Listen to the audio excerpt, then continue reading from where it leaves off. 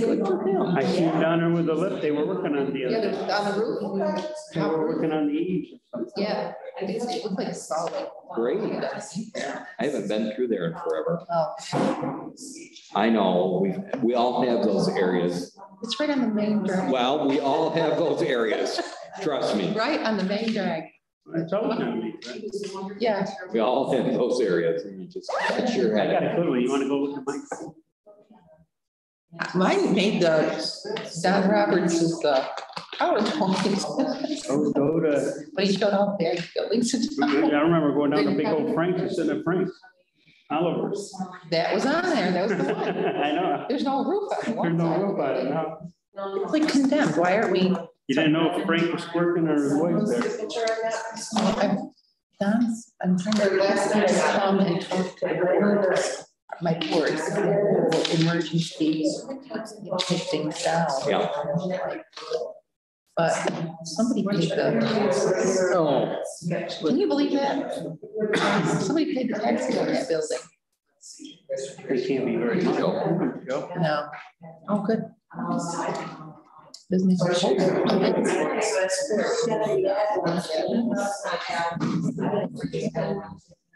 She's probably good. Is Becker over there? I have no idea. He wasn't here yesterday, was he? No, Yeah, man, right. I haven't seen Susie. Exit 10:30. I think a lot of them maybe take advantage of Zoom. Like you're good. Oh, I'm all they set, thanks, Cheryl. could. They could. I tried to call. I'll go. What happened to thank you though? I had stuff to read and I flipped over it. I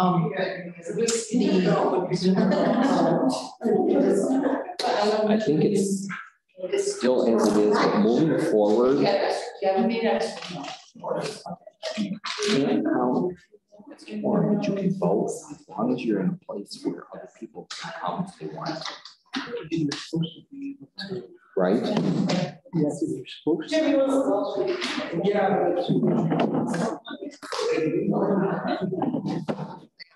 Morning, Joe. Hey, How are you? I started out. how many better? I'd be almost as good as you. Almost. Almost. I can't get that high. Okay, yeah. I'll never get that high. But I'm happy where I am. Good, good. I just come from Buffalo. So I don't got my head done. That's all right. Is that okay? That's fine with me. Well, if Mike says it's okay, then I know I'm good to go. I know I'm good. Anything good this morning at Public Health? No, it's pretty quiet. Good. Right. Well, okay, I mean, Doug make it in there this morning? Did. I see it. works in your words. I just, but I want to listen. Like 3 hours. Ridiculous.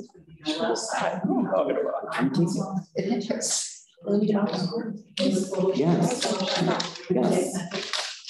Yes. It is. I'm like, Okay, 30 will call the act committee to order. I texted the card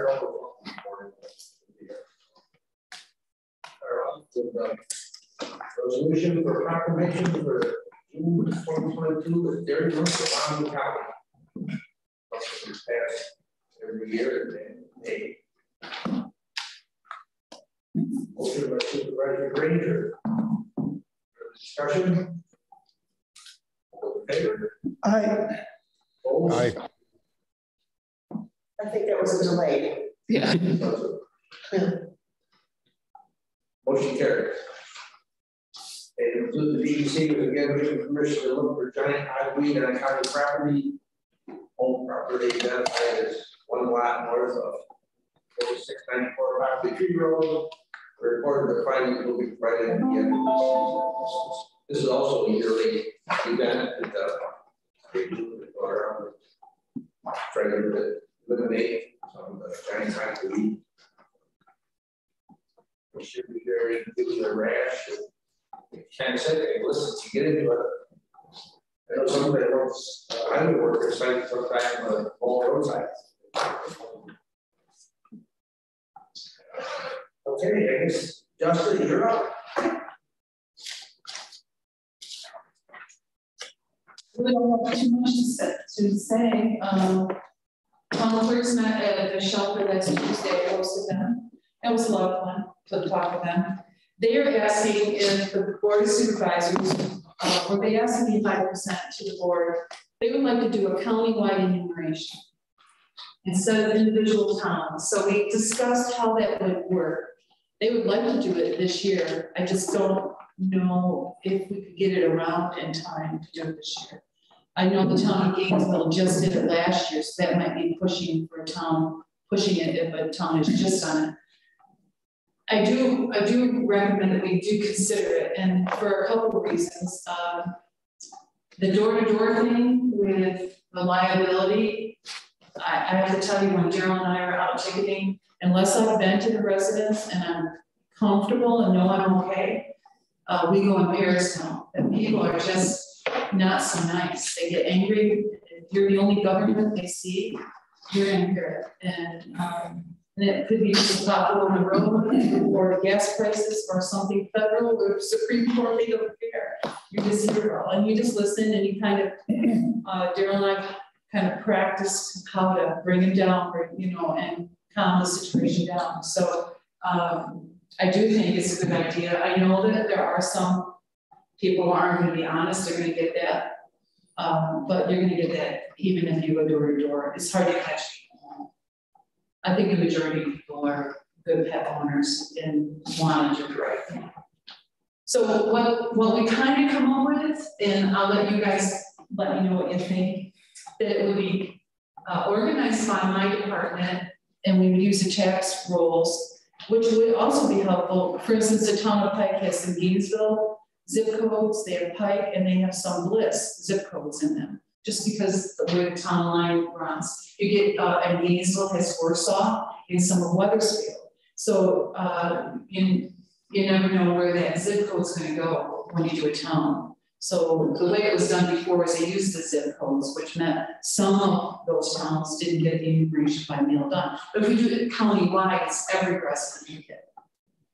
So I think that might be a good way of doing it. Use the tax rolls and do it as a postcard in bulk, and then advertisements, and do any free advertisements with you, like on radio or on radio stations and stuff. Then we take those bills and put them all together and divide it by the 16 towns. So it's not coming out of my budget. Each town is going to pay for it, but it will be done. But that's one of the things I was concerned about. Maybe the population would be higher in one town versus a smaller town.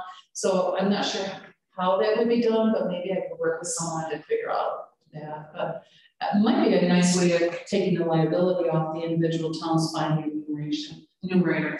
In Egg and Marcus, I don't even think it's recommended. I think it's mandatory that each town does it every 2 years. And obviously we haven't done that in our counties because you can't find people who wants to do it. Drive around now with gas prices almost $5 a gallon, and to drive around and go 3 or 4 times to the same residence where they won't answer. You gotta kind of catch them as they go in. This is postcard. Postcards all come back to you, and you compile that. That's something we have to come up with. I think we could do it, and then it would be a little bit more work, and it might be something that would be a better winter project for us when it's a little quieter. This time of year would be really a lot of extra time. Well, if you're doing it by tax, by the tax rolls, you could probably just send. You can do it by how many you send out per town. Mm-hmm. Right. You can take your total expenses and how many you send out per town. Per town. You'd have that number, and then you'd have how many dogs you have. Yeah.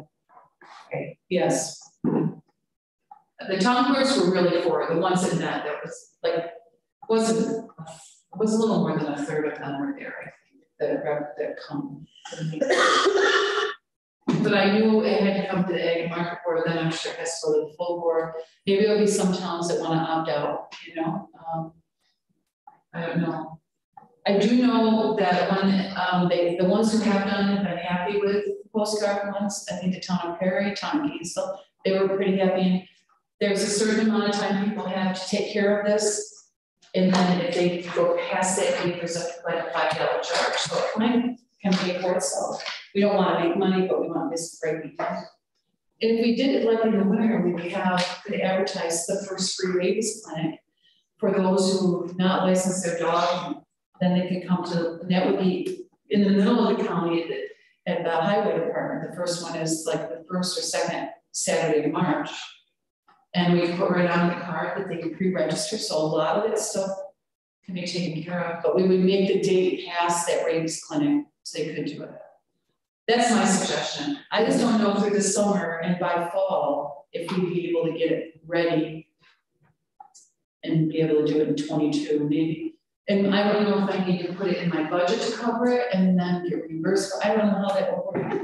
So that would be something I have to do in August or July when I do my budget. So I don't know how that all works, but there was a part of a roundtable discussion. So I know our clerk asked yes, figured. us or asked me to support it. Yeah. Oh, It makes sense, Same here. really. We better do it. Successful. Yeah.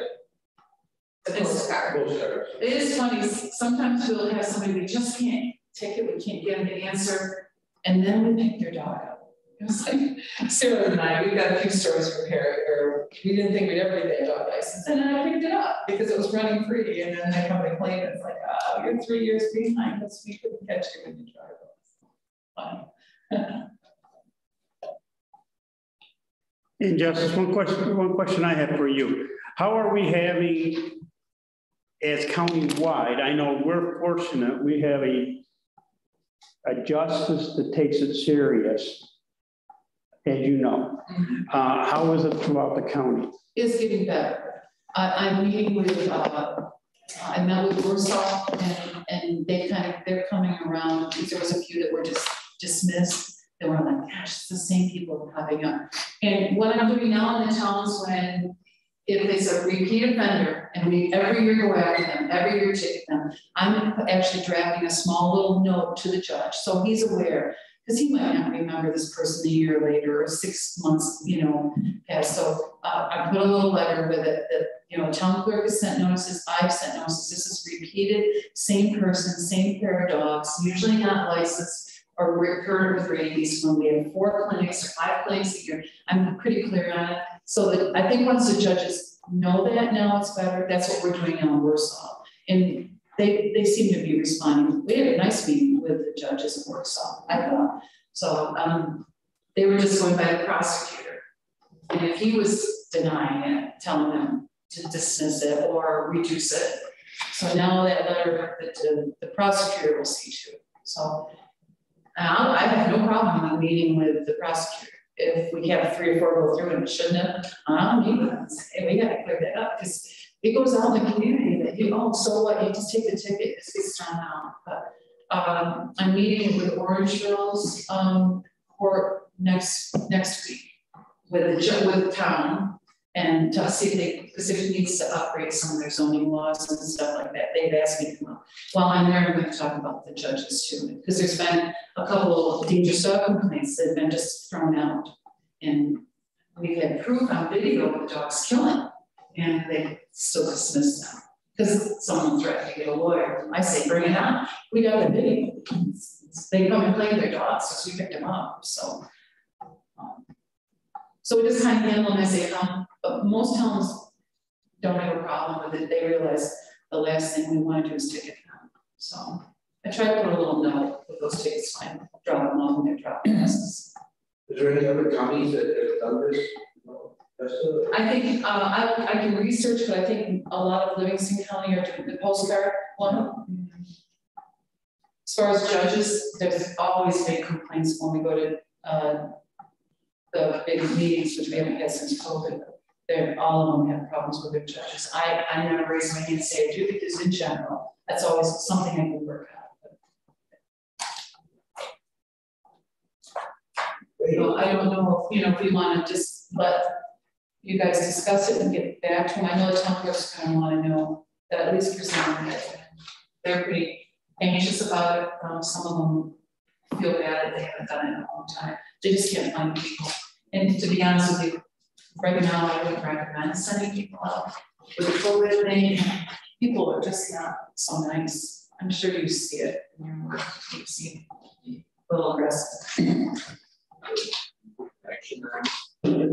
I would say that just give her permission to move forward, and she's gonna have to bring back IRAs for participating municipalities to do it.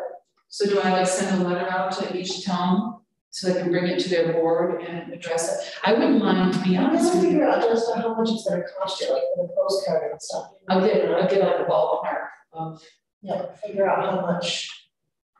And I wouldn't mind going to each board, taking the time to meet with each board and presenting it. I don't mind doing it. I actually kind of like touching base with them. Yeah. Sarah, her property, she can do it.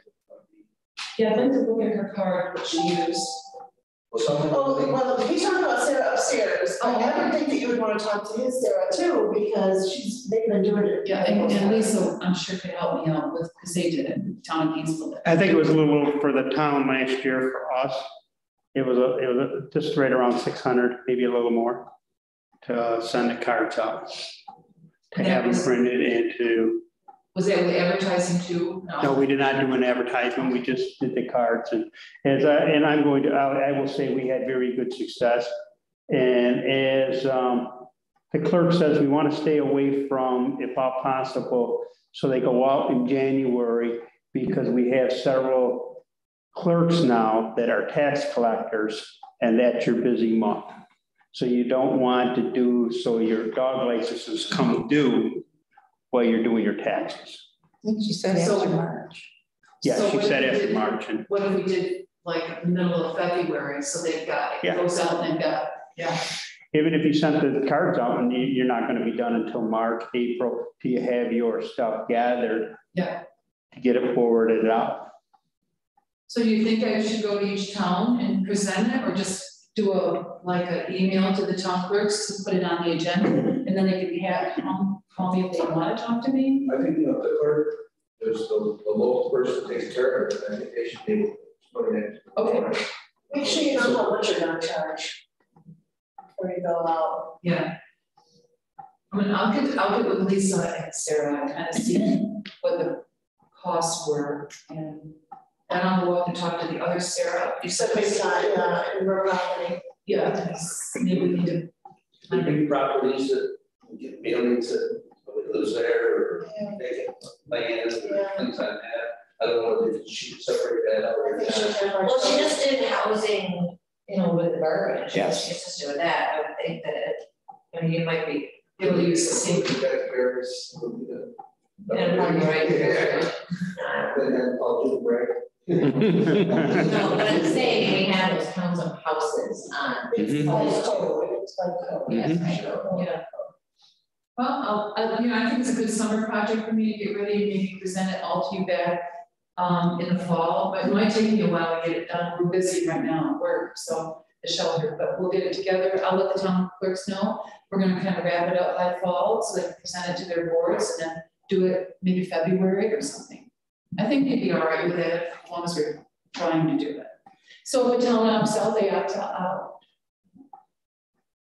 Justin, we just did one last year as well. We hired someone to go door to door, and it was rough. It was very rough on her. And I mean, I think my town would definitely go for it. We struggled to find somebody to do it, but I think it would need to be prorated for my town to be on board. Obviously, we're small. Sure, and I agree with that. I do. How much did you pay? Do you remember? It was a wash. I was just telling Dave, it was a wash kind of by the time we collected fines and fees, and we don't overcharge for anything. And our justice is very generous as well. So it was like basically a wash, but at least we did it. So it probably cost us $300 to $400, and then we got it back. 2023 would be a good with you. Yeah. We're the town that we had the guy that wanted to get his chihuahuas, yeah. They were rodents. They were rodents. They would have to pay the bill, they were rodents. He printed off an article off YouTube or something that said that chihuahuas are not dogs, are not canines, Gotta love it. rodents. So he tried to get the judge not to make him license these rodents, and it didn't work. Yeah, it was funny. And I'll tell you, ticketing down there was tough. People were not nice. No, they were not. And I was glad I was there with my clerks a couple of times. When they came in. Yeah. It's a different world than it was when you could hire a teenager to go out and do this. You know, I wouldn't, and then plus the COVID still running around. You don't want to expose anybody if you don't have to. So. And why do you have a license on, like, what's the importance of that? Well, initially it started because of rabies. Cats get rabies. Yeah. You don't license cats. They have no provisions for cats in any market law except for neglect. Yeah, so people are like, why? I know. Because what was the purpose? I passed around last time I was here. My dad's 85. His dog licensed when he was a teenager from Monday, 1949, 1951, 48. So they've been, that was Monday, Fillmore, not even, and usually down the southern, counties sometimes don't always do that. So it's, but I think it's why people are like, why don't you register a dog and have a cat or any other pet that I have, or any, like my cows. Like, I think also because of dogs getting involved with livestock was another They one. kill a sheep. Yes. And then I think you get reimbursed some of that. Money Yes. came in that way. That's kind of how it started. What do you think about the sheep? Chickens also. Yes, and we're talking packs of dogs back in the 50s and 60s where there'd be 30, 40 and moving in the packs and hit a farm and kill everything. And when I first started, And licensing prevents that? well, it brought in revenue to be able for the farmer to come back and get money because they lose so much money. Well, a lot of communities also have zoning limits on how many dogs you can have on your property. I know, like the town of East Aurora, I think it's two or three per household. So you can't have thousands. Unless you got a kennel permit. Right. But you still. And that's considered, that's not under any market law anymore. There were kennel licenses and kennel permits. Kennel permit is all through your zoning. Right. Kennel licenses was through ag market. A lot of people get that confused. They'll say, well, I've got a kennel license. Well, we don't have any kennel licenses in Wyoming County anymore. One town Webster, they kept that in their law. Because they had so many breeders there. But I don't recommend it because most of the time when you go and check it out, there's a lot of dogs not on that license. A lot, no current. In the town of Leesville was a woman with a Shiloh Shepherd breeder years ago. She brought in these pre-made, they were beautiful certificates, so what she called purebred dogs, and they weren't, they were mixed breeds. But she made these beautiful certificates and talked the town clerk into letting her license and under a purebred license 52 dogs. She was breeding them. And so I come on board and we were talking one day and I said, let me see what those certificates look like. Because I don't think Shiloh Shepherds are considered a breed with AKC. So she showed me them and I could see right away they were beautifully made, but they were definitely just made. They weren't through American Kennel Club. So I said, I'm gonna make copies and have our ag market people look at it. Well, they called me right away and said, no, these are not, they cannot be under the purebred license. So we went and talked to her and she kicked me off the property. So I wrote her up. I ticketed her for 52 unlicensed dogs. None of them had current rabies, none of them. So it was 52 dogs in that shared road area, right in the middle of nowhere. All the raccoons and stuff, no rabies shots. Right in the middle of the swamp. Right in the middle of the swamp, yeah. You know, So, and that's one of the things I tell people, Right, if you didn't license your swamp. dog, you probably wouldn't keep up on the rabies. It's kind of like your car. If you didn't have to register your car, you wouldn't have it inspected. I would, till all of a sudden they didn't have brakes on. Oh, brakes. But you know, in order to get everything, you have to have it inspected. So it's kind of like, I know people bring that up, but it is a law. Justin, and most of the breeders in the county sell to private individuals. They don't. Do they sell their puppies to private individuals through the AKC website or something, or do they? We don't have any pet store suppliers, right? Correctly. Okay. And so ag market law to sell puppies in New York State, if you sell over 25 puppies a year, you have to have a pet dealer license. They come out and inspect your property. So if you sell that many, so if I get like, somebody will call me and say, I bought a puppy and I don't know if this breeder. So then I start kind of spending a little time on Facebook. How are they advertising? Then I alert Albany and say, I'm kind of watching. So they start doing the same. And that's when we start seeing, okay, we got 5 dogs for sale in February. Before they know they're accumulating, and they go, oh, we got 35 dogs today we sold. So then they go out. And there is some laws going to be changing on pet dealer in rescues. I will tell you, this kind of on the back burner. I probably shouldn't say a lot, but there are a lot of rescues who have no, once they're a 501c3, we have no rights to them unless they're neglect. And that's trying to change. But they need more people in the markets to do this field things. There's just not enough. Right. And that's where we see a lot of the hoarding animal hoarding is what they call a rescue. And some of these rescues are, I mean, they're probably going to worse places than they were being rescued from.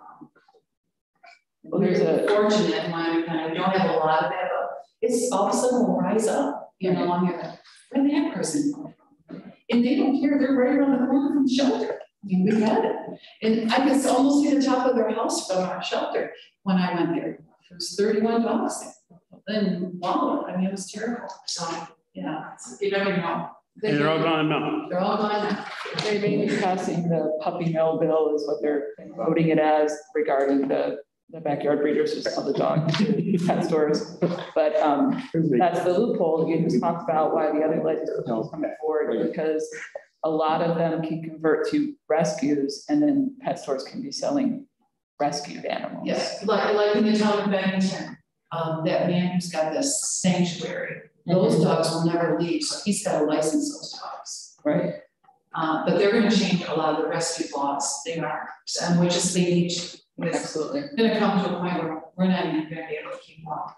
Everybody's trying to make a buck, and they can make it quick. You can take a golden doodle and start them at $2,500, and people will pay. And it's just a mixed breed. I mean, they're beautiful little dogs. I mean, I love dogs, period, but that's a lot of money. But people will pay. So for breeder, we just had 2 surrendered that were 11 weeks old. Because one had shorter, too tight curly hair, and nobody wanted it. And he also had a thing called puppy strangles, and he was cured from it, but they didn't want to sell it. And the other one was too short, too smooth hair, and nobody would buy it. So they bring her to the shelter and strain her for $20. We found great homes for that, but yeah, they kill it. I'm being honest, that's what they used to do. They couldn't sell them because they don't want to give away, because then it gets out there. They give to us. Yeah. There's a lot of good breeders out there. You know, they're under egg markets, but they're out there. You have to be careful. We entertain a motion to substitute this occupied discussion.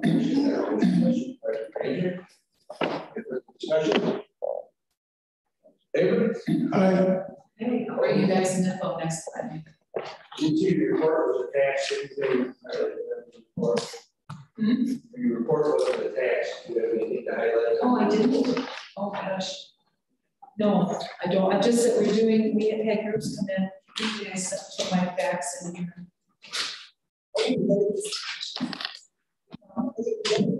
Oh, I know I can. Yeah, we go. That's okay. I usually do it like on Sunday morning. Okay. I don't have any. But it's there.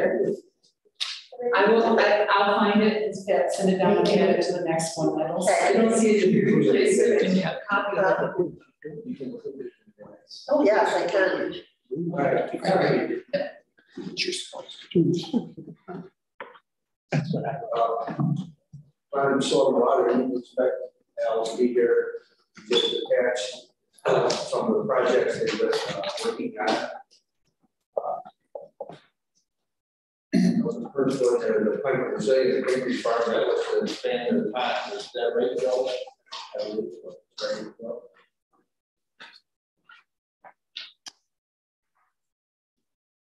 lot of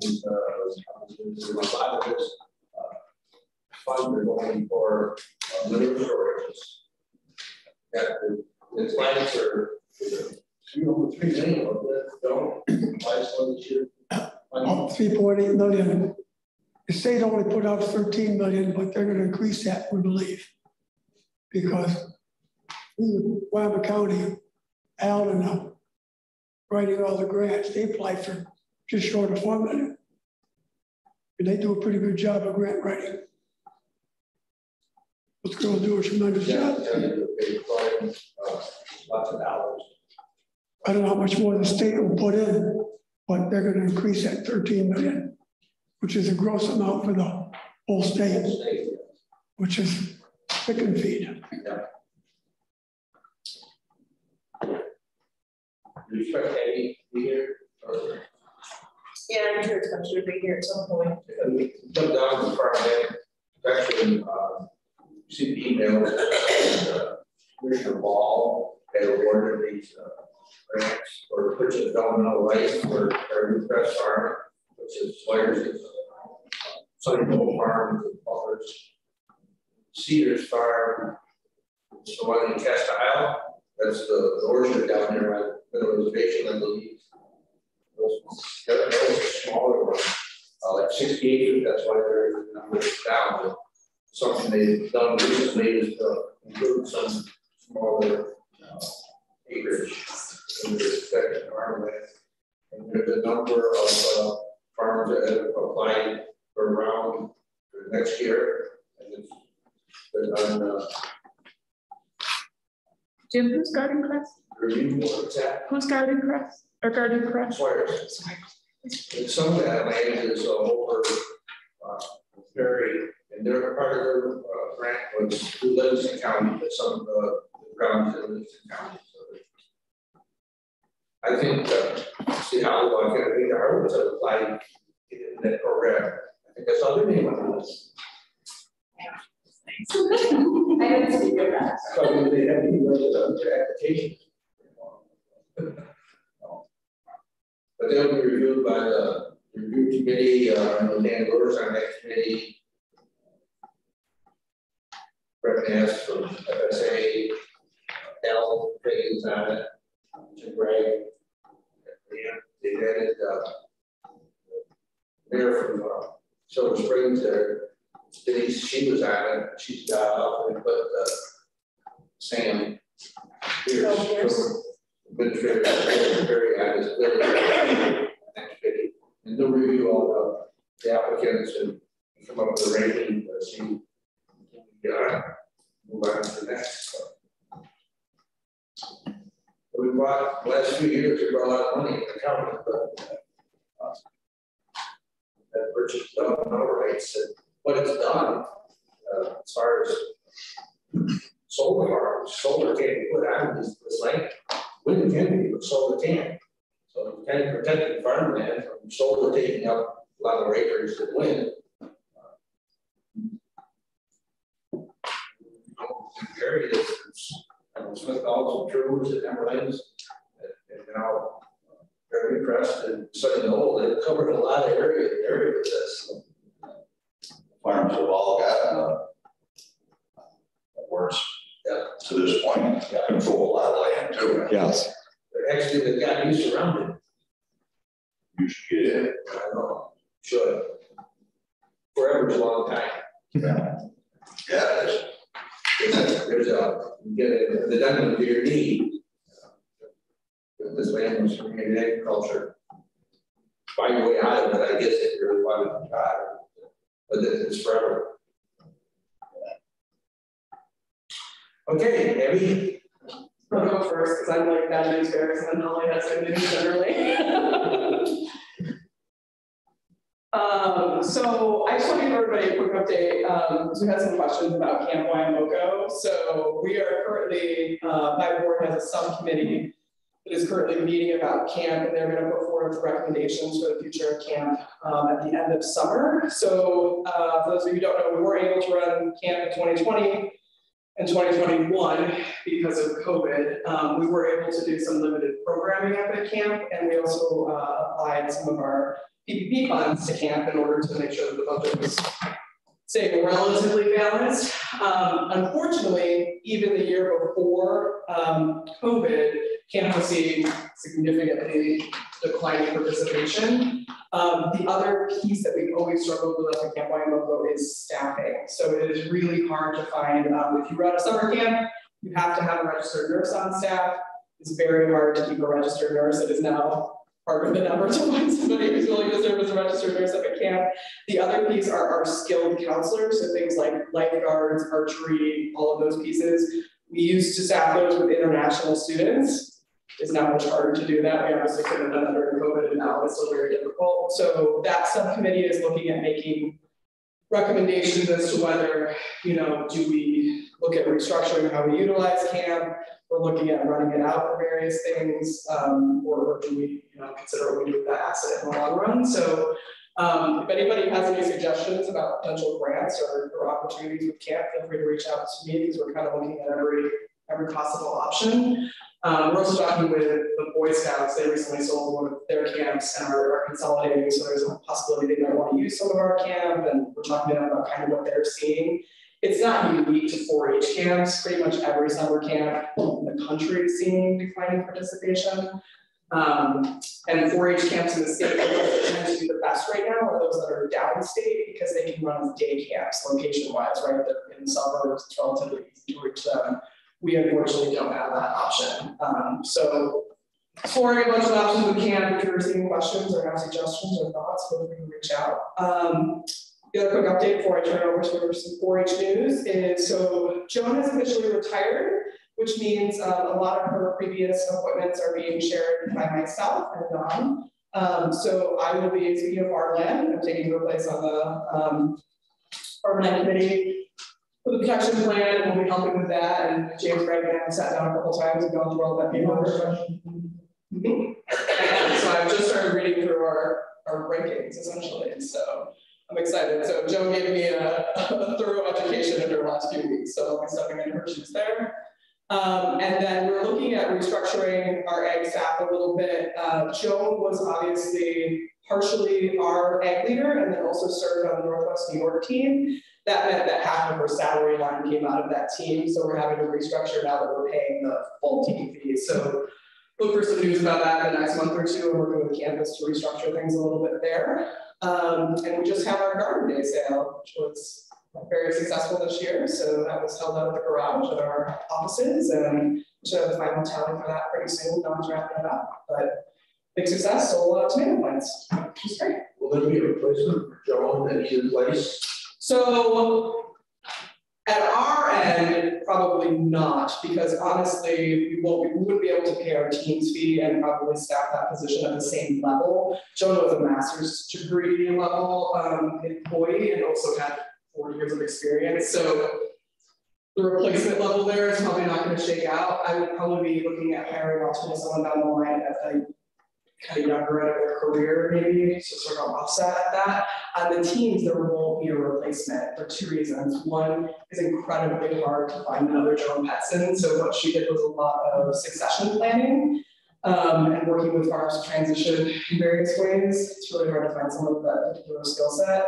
The other piece is, like everyone, they see reduced funding at the teams level. They brought in a lot of grants, but probably not enough to offset an entire person. There's another person there that does farm management. Yeah, they have 2 people, and so they're going to kind of pick up some of Joan's work, and then the 2 folks that we brought in, I think here most recently, Caitlin and Margaret, are picking up a lot of Joan's dairy load, as well as a lot of the local work here. Caitlin's spent most of her time in Wyoming County already. So there shouldn't be too many gaps, and we're still trying to figure out where those gaps might be so we can fill them over the next couple months. And Joan is still herself involved in a couple things in retirement at the moment we've been chatting about. So I think by end of summer, we should have a better sense of where we need to fill some of those gaps. But the team should be pretty solid, and we're just looking at restructuring locally. Any questions? Turn it over to Holly for some 4-H news. Good morning. Here I will grab a few up here. And you can put those in past.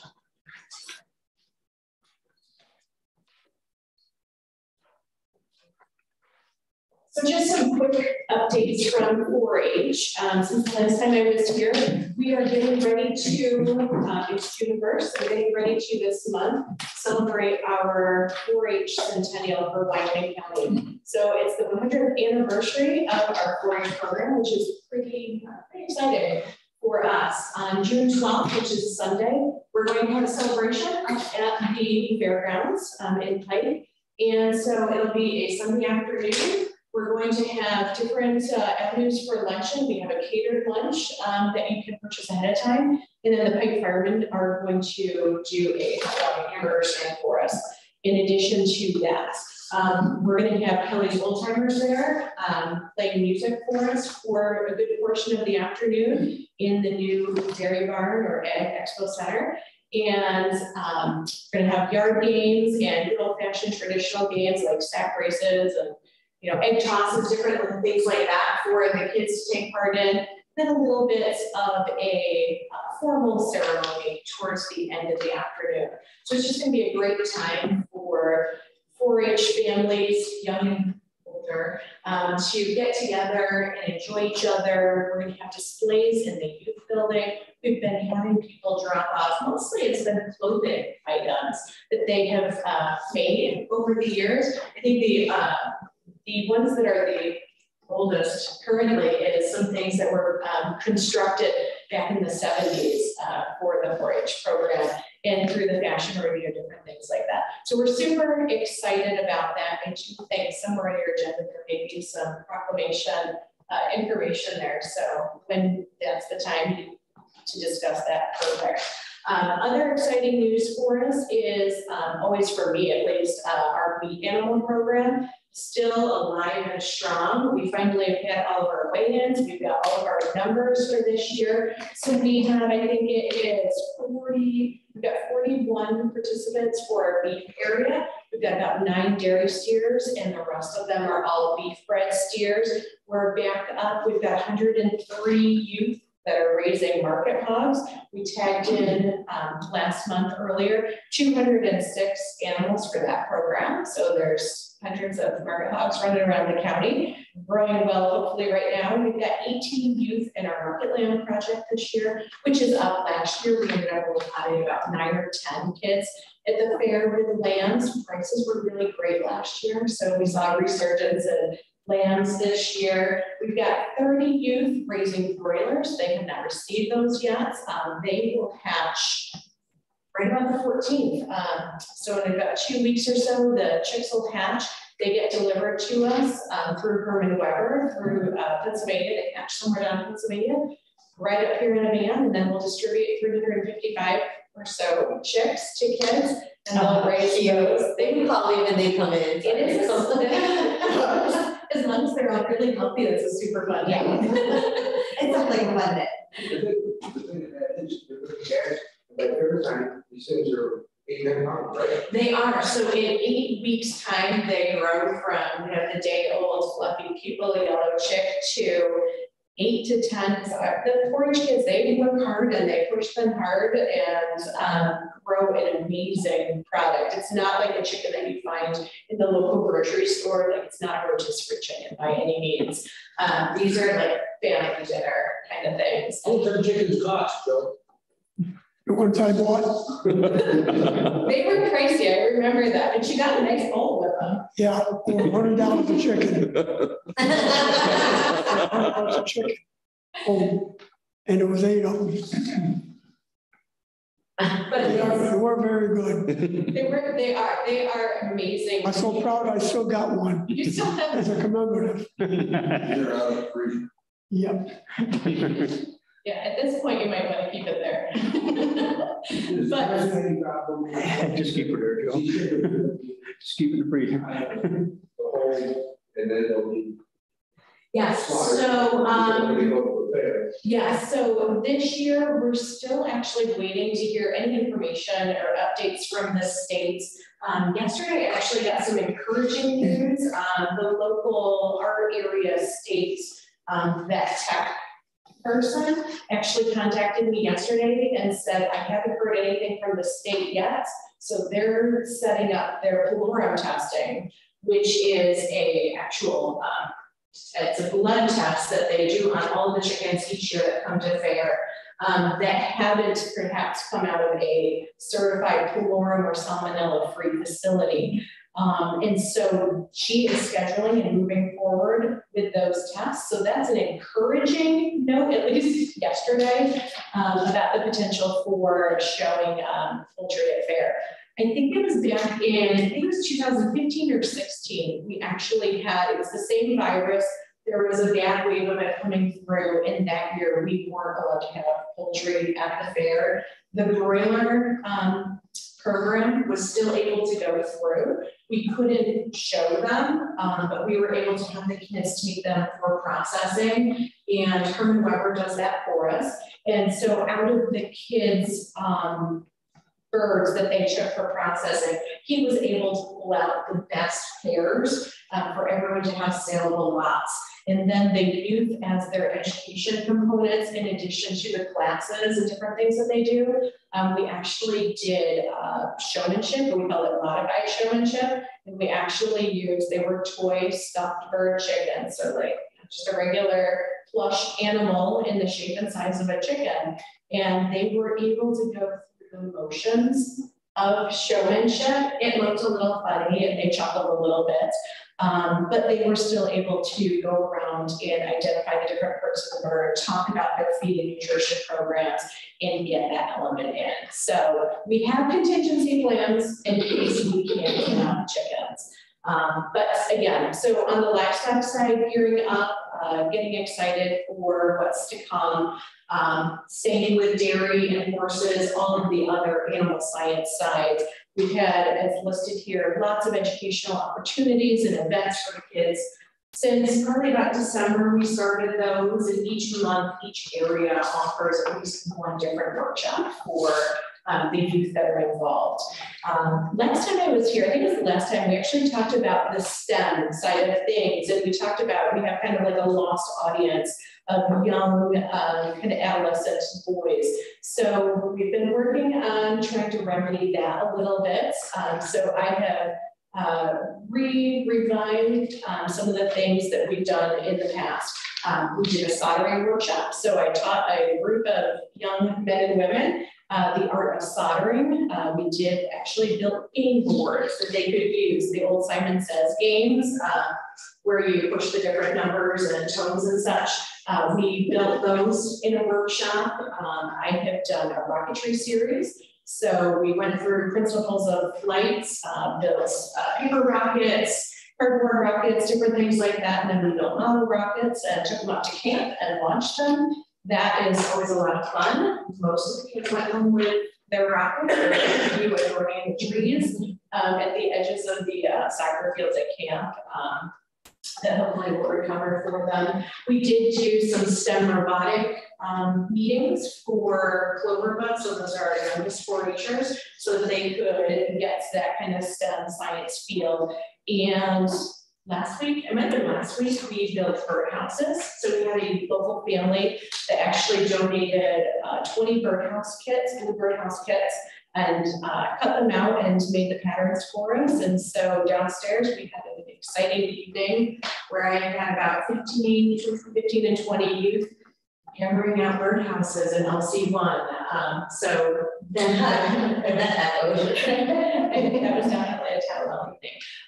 But they had a great time. They all went home with birdhouses. The goal for that is, since birdhouse kind of season for bluebirds is over currently, the goal is that they'll bring them back for the fair, bring them to the youth building as a project, and then they can put them up in the fall or midwinter when it's time to put out the bluebird houses and do that. So we've been working hard on that STEM components of our programming. The last thing's quick academic classroom update. Stephanie is busy in Warsaw and Perry. She did incubation and embryology projects in 4 different schools this year. We were able to, through one of our STEM grants, actually purchased 20 brand new incubators this year. And the neat thing about these incubators, A, they were brand new, so they worked really well. for us. And secondly, they all had clear dome tops on them. So if you've ever seen a traditional incubator, they look like a styrofoam cooler, and they have two very small windows that you can view through the top. The new incubators that we were able to get this year through that grant money actually had a clear, you could see everything 365 degrees around. So they could watch the eggs in their classroom all day, every day. They had automatic turners in them. So it was like a carousel. They very slowly moved around it. We actually put a paper clip on one of the things just to see if it actually was moving throughout the day. So it would make 2 rotations throughout a 24-hour period. But the hatch rates were very, very successful this year, and the kids got to actually see from their seats or inside the classroom, could see a lot more of the process. So I have a feeling that next year we're gonna have a lot more classrooms excited about incubation and looking for this project. So we'll have to do extra rounds for assuming next year. And then last but not least, since it's June and Dairy Month and school is ending, Stephanie is busy coordinating and helping out with 3 different ag days at local schools. So Perry, we started that one last year with the Perry FFA and continuing that this year. She's currently working with Warsaw Central School to create a new ag day for them this year, later this month. And Attica, their FFA group is very strong in putting on an ag day, but we'll be helping out with that one also. So we'll be busy between the Centennial and all those other fun things that we got going on in June, and then onward and upward to fair time. So that's what we've got going on. I think Sandy told me that you had a cooking meeting, you have 750 kids in the whole. Actually right now we are, I looked the other day, we're just shy of actually 670, which is down quite a bit. We had a real peak there about 2015-16, where we had gotten back up over 1,000 members. We had a real peak in numbers. It was a great. We still have a lot of great things going on, but it's a different group. We went through 2 years worth of not being able to do a ton of things. We lost some momentum in the club program. People shifted priorities, had to change priorities, and so we're working now on building that area back up and fortifying that and trying to support. We still have, even though it's 670 members, we still have close to 150 registered volunteers. And those are the ones that do the paperwork and are right there in the trenches with us doing programming. And so I don't know where, if 1,000 is where we're gonna be at in 5 years, because again, things change. And that's why we're also trying to shift, not taking away from family consumer science and animal agriculture and those things, but also bringing in some of that STEM and some of the newer technologies and ideas and keep up to date with our kids of today. So that's what any other questions?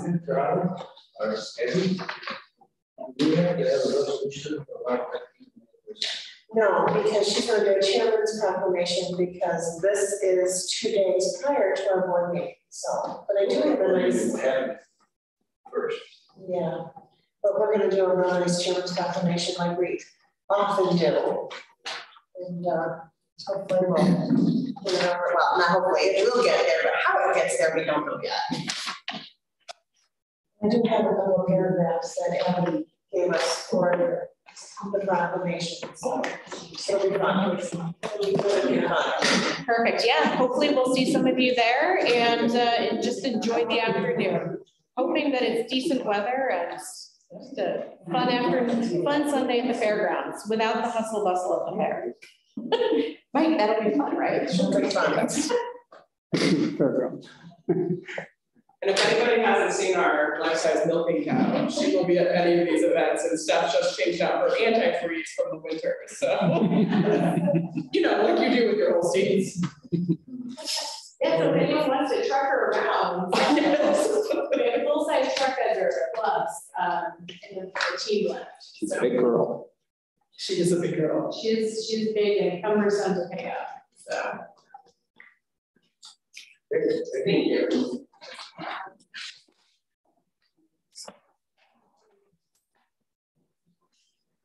Under the dairy industry, Sheriff County with the farm shine last month, we had a proclamation of a resolution supporting home milk schools and daycare centers. Right shortly after that, the magazine is the Cheryl, a picture of Tanya Van Slyke and Jen grew up in Prairie Center. Kind of a long-time resident, and this is a Pennsylvania magazine that they were in Conrad's Farm in Saratoga County promoting this.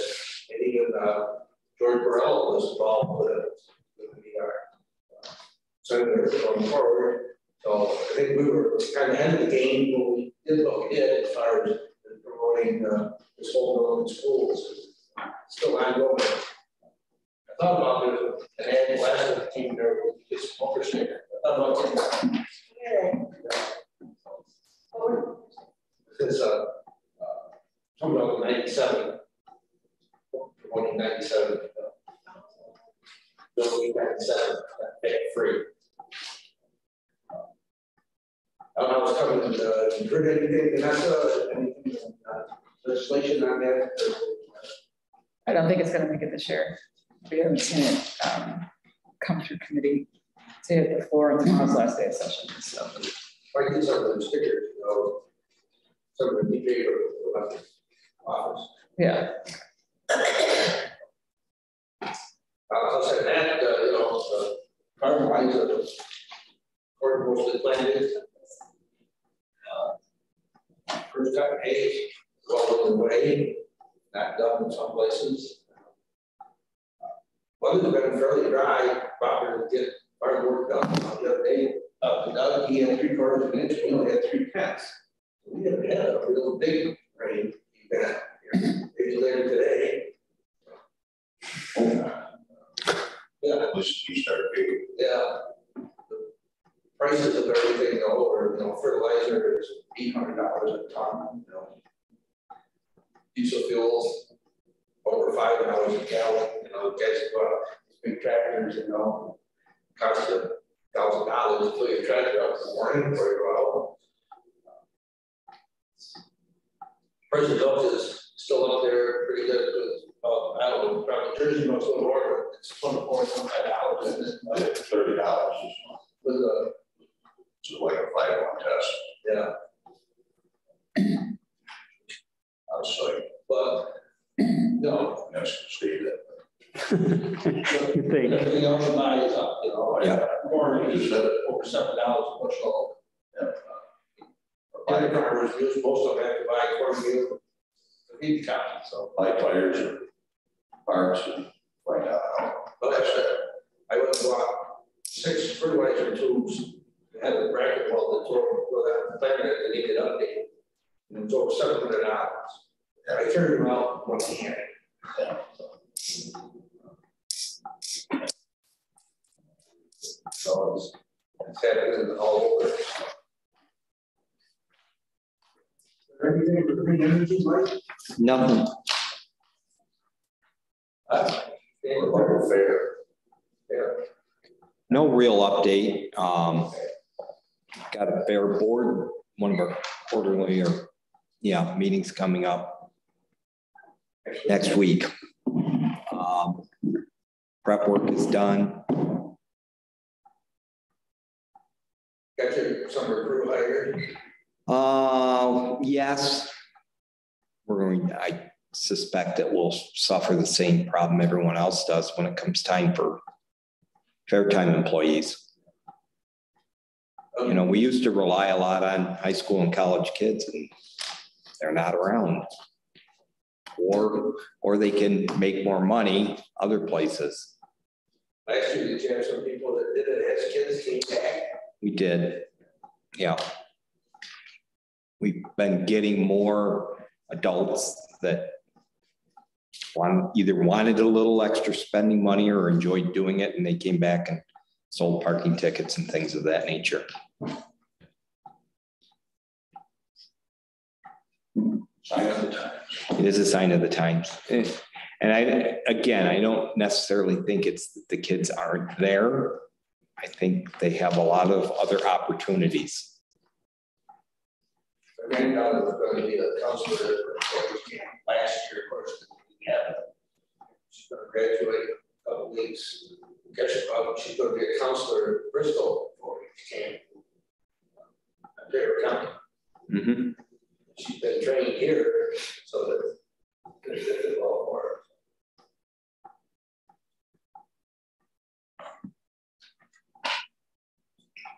Okay, nothing else? And good.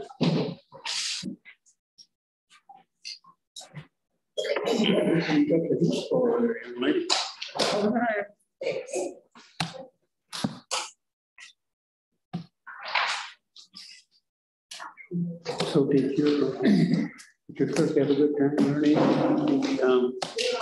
the meeting the other day? I think so. She's pretty good. She's easy to work with, pleasant, enthusiastic, and does a good job. She does a good job. Very accommodating to people. I keep telling her she's too accommodating Okay, well, for what she's earning. She cares. Yeah. And I tell her, why do you go up there on Saturday? Right. Because somebody a marriage license. Right. And that's what she'll do. Just makes herself available Mm-hmm. to do that stuff. Mm-hmm. That's what Stacy